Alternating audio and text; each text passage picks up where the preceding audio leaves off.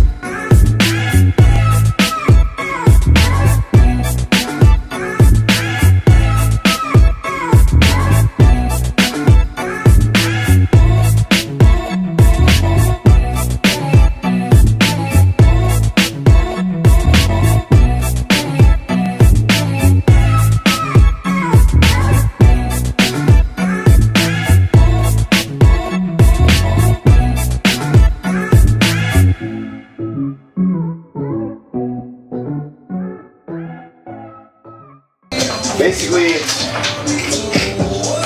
to transcend blacklights, number one, because as an artist, they want artists to speak about something. It's not good enough if an artist is just feeling some type of way and the buyer, or the overall consumer, which is just the general public who take to somebody or feel something, they want the story behind it. But sometimes the story is in the lifestyle. And black lights, they are part of the cultural effect. And there's a stigmatism that they're Grateful Dead, your dorm room, but there's a stigmatism about marijuana too, and that seems to be breaking down. Black lights are energy, you know? They are kinetic energy because they're infrared and they're heat and they're light. The music which plays behind, that's the other form of kinetic energy. That's what I paint. I paint kinetic energy. I paint my energy on canvas. And something about when we all go out at night, it's because we like white noise, you know? Like we just want to, it's not to just pop a bottle or do anything, it's just kind of like people gaze, but at nighttime. And we don't know the color of our skin, we don't know gender, we don't care. We're in the vibe. And that's kind of like, when the world is the way it is, the whole world should stop for 1 second and be like, yo, let's all get in the vibe for 1 minute. We can all go back to fighting, let's all be in one vibe. One unified vibe. So, Black Lives Matter, one nation under heart. That's what we're doing. 100%.